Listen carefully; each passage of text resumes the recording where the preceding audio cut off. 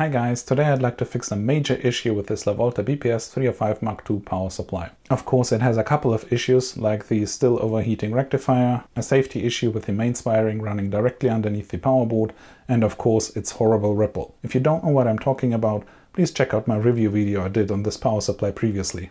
I have a few ideas as to what may be the cause or the causes of these problems and on how to fix them. First, let's try to fix the ripple so it's actually usable. I'm going to set up the ripple measurement the same way I did in the previous ripple comparison video. Check that out if you missed it. For a load I'm using these three 5-watt power resistors connected in series, which I can load up to 1 amp at roughly 14.3 volts. I'm using this lead to tie the negative output terminal to ground, since this power supply didn't come with a ground bar. Sadly, I have no differential probes or any other suitable equipment here, so I'm measuring the ripple with this single 1-to-1 probe, and it's not the best way possible to do it, but it's the best I can do right now. The oscilloscope is set to coupling AC, bandwidth limit 20 MHz, acquisition is set to peak detect, and a couple of measurements for frequency, the RMS value and the peak-to-peak value. First, let's get a baseline measurement for the ripple in original condition. Right now we are at 16.5 mV RMS value and peak-to-peak value of roughly 73 mV. Let's take that as our base values. As you may have also noticed, this signal looks a bit suspicious, and I don't think most of it is actual ripple from the voltage regulation, but it's probably mains humming introduced inside of the power supply to the output signal. I have found a few clues as to what might be going on in here. For example, watch what happens when I turn off the output. The signal is still there. How can that be? So if the output is disabled and this isn't coming from the voltage regulation, that must mean that this part of the signal comes from another source. And here is another clue. We have our ripple back, and now watch what happens if I disconnect the negative output terminal from ground. Whoa, most of our signal is gone.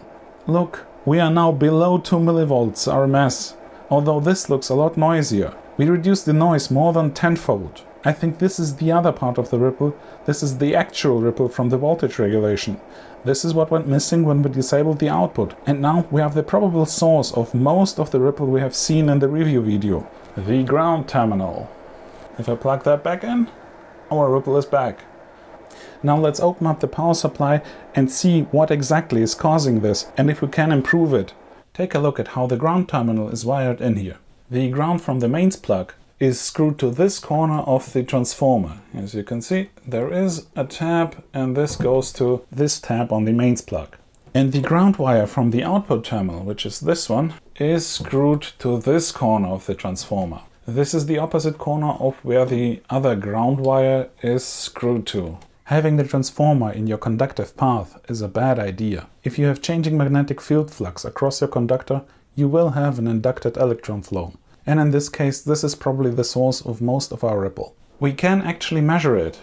If I connect the probe to this side of the ground and the other end of the probe to the ground output terminal, and I turn on the power supply, we have once again most of our ripple back. This is what we saw when we disabled the output. And now let's see what happens if we connect the negative output terminal to this ground point. I have to be a bit careful. Most of our noise is still gone. And we are only left with a true ripple from the power board, almost like when we disconnected the negative terminal from the ground.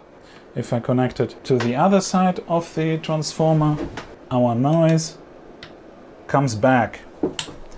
See, that's our issue. I can connect it to another port in the transformer and we will get varying degrees of noise. So on this point it is very high. To fix this, we have just to use a longer wire that connects our ground output terminal to this corner of the transformer, and that's it. So just because Lavolta tried to save half a cent by shortening this ground wire, they introduced so much noise into the output and made the power supply so much worse. It isn't always wise to literally cut every corner. Wait a minute. Is this why they left out the ground bar with this power supply? I mean, no ground bar, no ground noise. Wow, just wow. I mean, I can just envision the conversation during that meeting. The engineer goes like, hey, we get a lot of noise to our output ground terminal because this ground wire is too short. But it's an easy fix. We can make this wire just 10 centimeters longer. And while we're at it, this is not the right color. Let's just upgrade to the right color. And we are good to go. And you can just see all the managing types immediately shake their heads and wave their hands. No, no, no, no, that's way too expensive. We can't do that. Just think of the poor children. And then the managing crowd starts thinking and you think, uh-oh, that's not gonna go well. And before you're finished with that thought, the first manager goes like, well, how about if we don't use the output ground terminal then? And the second manager is like, yeah, why should we give away good ground for free anyway? And the third manager interrupts, hey, I have a great idea. Now that we don't need that ground terminal anymore, let's leave out the ground bar.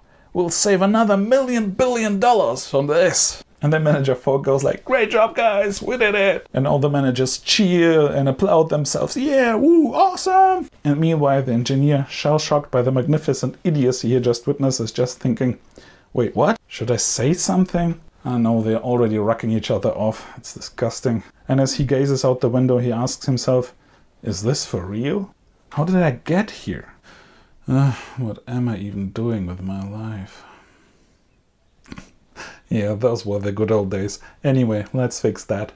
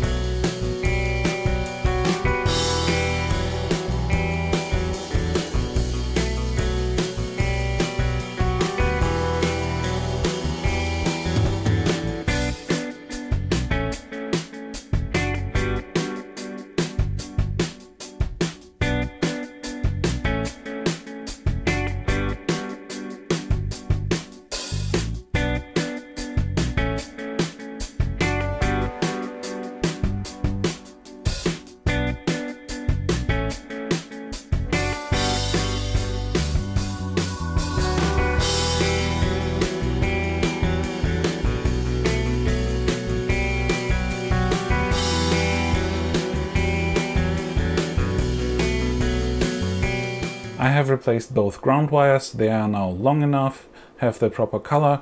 At the ground output terminal, I screwed it to the terminal itself, so no soldering there. I also replaced this ground wire. The ground wires are screwed at the foot of the transformer. I've also removed the paint from the metal casing and some coating of the transformer, so there is proper electrical connection now there. Now let's do a final ripple measurement to see if we fixed the issue. And what do we get? And our ripple is now at 780 microvolts RMS. We are now below 1 millivolt RMS, and the peak-to-peak value is 5.4 millivolts. Wow, this is now quite impressive. I didn't expect this mod to work that well. We dropped the ripple by more than an order of magnitude. That's great, that's what I call a successful mod. It was also fairly cheap and easy to do, so well worth the effort. Managing crowd, take notes. This is how you fix a technical issue. Don't just try and sweep it under the rug, hoping that dumb customers won't ever notice it. Listen to the engineers and actually fix it. We customers aren't that dumb. And with that awesome result, I would like to finish this video. If you have any questions or comments, please leave them in the comment section below. If you liked this video, please leave me a thumbs up. And if you would like to see more videos like this, subscribe to my channel. And since YouTube is hell-bent on turning into just another lame street media outlet and is trying to get rid of all the independent small content producers like me, it is time to move on to alternative tech. So follow me to Library or BitChute, and as a bonus to these platforms, I will be releasing my videos there at least a week before I upload to YouTube. So thank you for watching, I'll see you another time. Bye!